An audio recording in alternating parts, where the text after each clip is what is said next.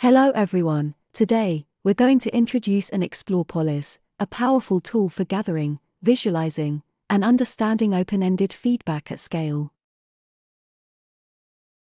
Polis is used by organizations, communities, and governments worldwide to gather insights from their members or constituents.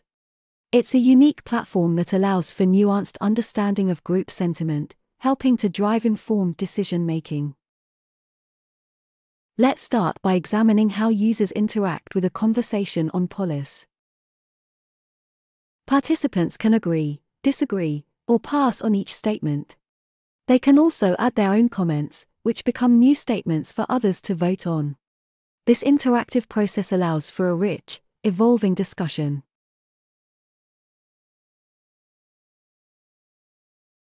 The participant interface is designed to be intuitive and engaging.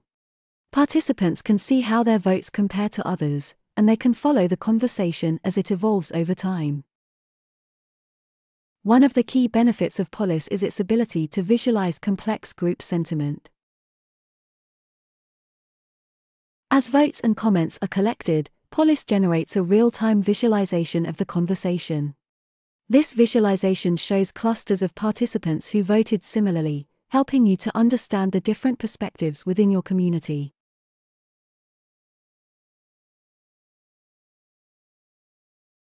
You can explore the visualization in different ways.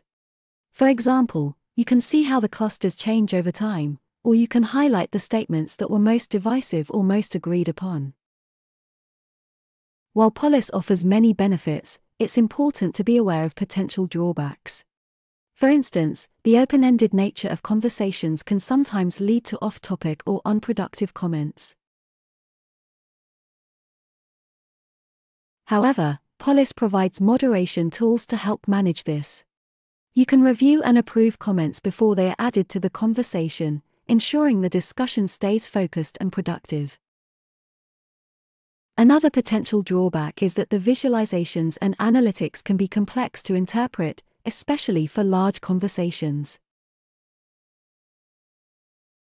But don't worry, Polis offers detailed guides and tutorials to help you understand the data.